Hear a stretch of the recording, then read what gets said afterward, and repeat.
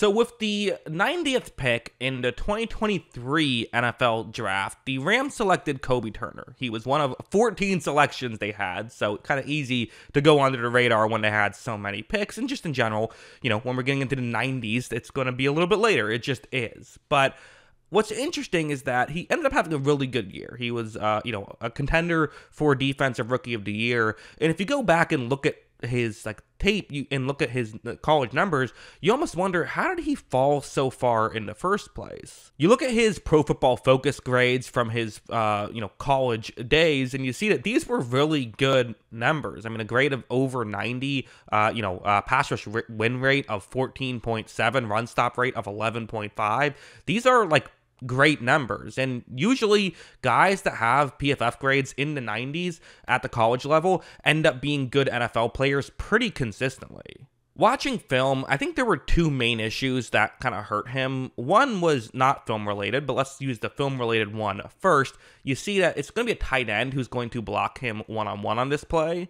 As you see here, I mean, currently tight end is, kind of in position to make this play, but what Turner does a really good job of at the NFL level and what he did at the college level is using his hands. You see, it's his left hand on kind of that right side of the tight end's body. Watch him knock that tight end over, but at this point, multiple other offensive linemen are over to block Turner, which for Turner, hey, you already did your job. You got the guy who was supposed to block you out of the way. Someone else now has to block you, meaning that they can't block the guy they're supposed to block. So he's already done a good job. But when the run ends up in his direction, he also still makes the play. This is a really high degree of difficulty play. Pulling off having the hands to get that tight end off of you, sure, that was a mismatch, but still, winning it so quickly that multiple other offensive linemen had to go over and block you. And then when the running back tried to take advantage of that by running in your area, you're still able to reach out and make the tackle. Really high degree of difficulty stuff. Okay, well then the question you're saying is, then how is this a negative? I thought you said this was a negative.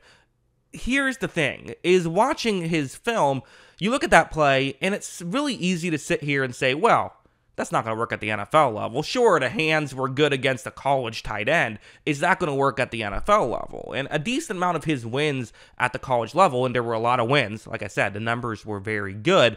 A lot of times they weren't these overpowering guys, just looking like a monster out there. He isn't a physical freak. He's a bit undersized, despite being, I believe, 6'3". He's only listed at 288, so not the biggest interior defensive lineman.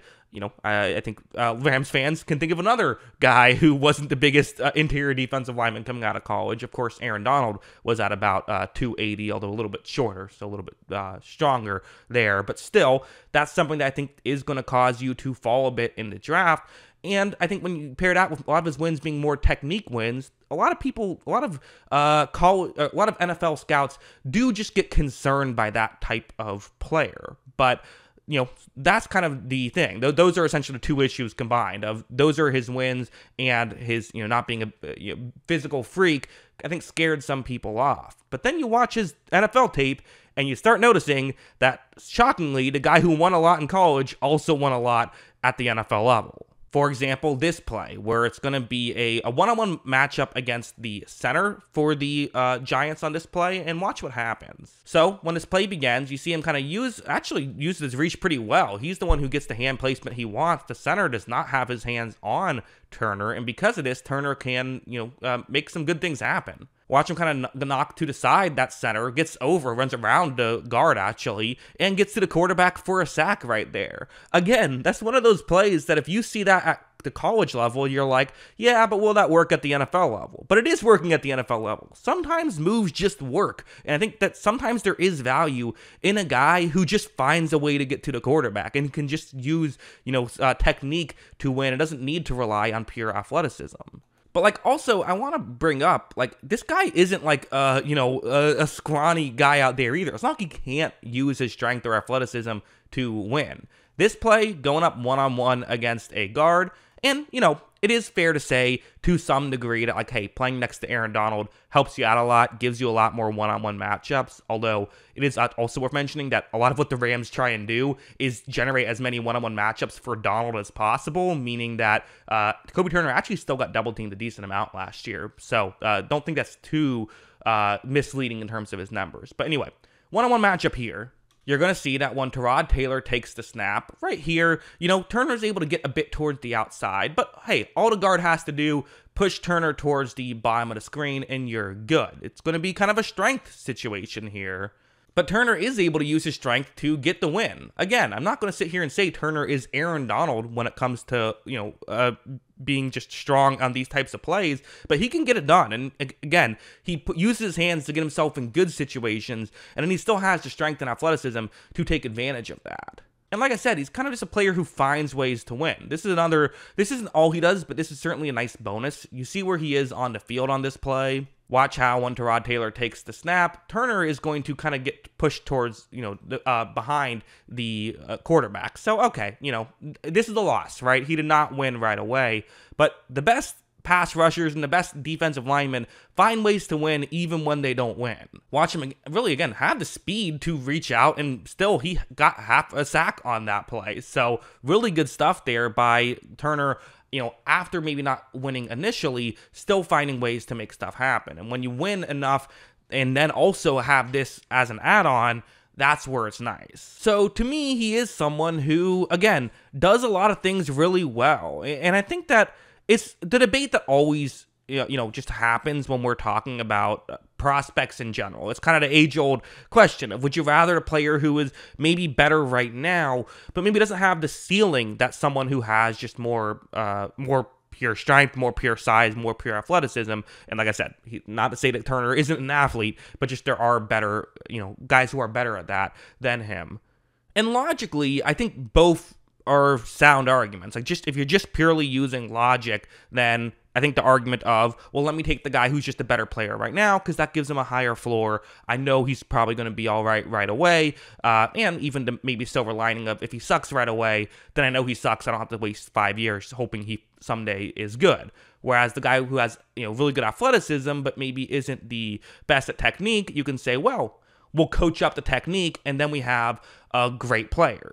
The issue, of course, with that line of thinking is that it doesn't always happen that way. Guys who, it's not always so easy to just coach up the technique. These are adults when you're entering the league. Sometimes you're just, you just don't have the hand plate. Sometimes you just don't have the technique, and what are you going to do? Just like sometimes the guy who is a technique guy who isn't a great athlete sometimes just doesn't have the athleticism to work at the NFL level. Logically, both have their pros and cons, which is why I don't like to just use logic.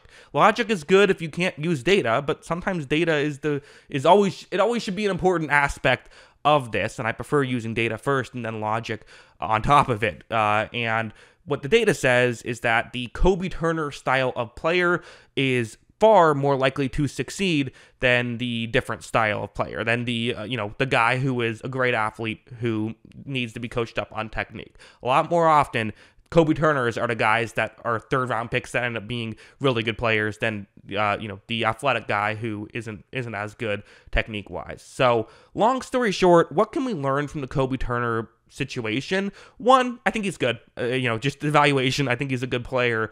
But two, I think it's a good lesson in what the Rams like to do. Why the Rams have been a successful franchise for a while is they get a lot of draft picks and just draft good players, and a decent amount of them hit. And they don't all hit, but when you do this, you tend to get some diamonds in the rough in a way that other teams don't get. If you want to say, well, what's Turner's ceiling? I don't know. He already had like 9 sacks as a rookie. I think his ceiling's pretty good. Even if this is just all he is, a consistent 10-sack guy as an interior defensive lineman is like, that's the guy you pay $20 million a year for at least. So, I'd say pretty good. I'd say his ceiling's pretty good if he's already this good. Those are my thoughts. What are yours? Let me know in the comments below. Always love hearing from y'all. And of course, as always, thanks for watching.